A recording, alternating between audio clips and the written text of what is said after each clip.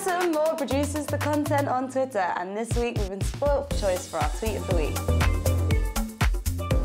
This is throwing back to Maura, who had some of the best facial expressions of her season. The reason I've chosen this one is it is an exact representation of our day yesterday.